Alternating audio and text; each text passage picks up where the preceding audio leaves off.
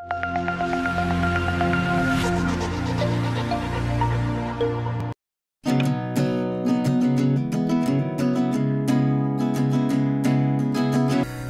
hair packs for strong and shiny hair.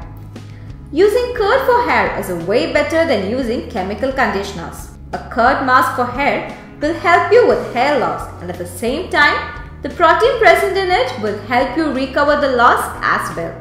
The first is the curd and egg hair mask. For this, all you need is 4 to 5 tablespoons of curd, 1 egg and 2 tablespoons of olive oil. For extra nourishment, you can also squeeze in the goodness of 1 vitamin E capsule. Mix it all together and apply it on your hair as a hair mask for 20 minutes.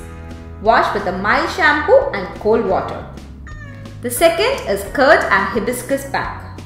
For this you need 4 teaspoons of curd and 2 tablespoons of hibiscus oil. Mix the ingredients well and apply it on your scalp. Rinse it off after 30 minutes with cold water and mild shampoo. The next is curd and amla hair pack.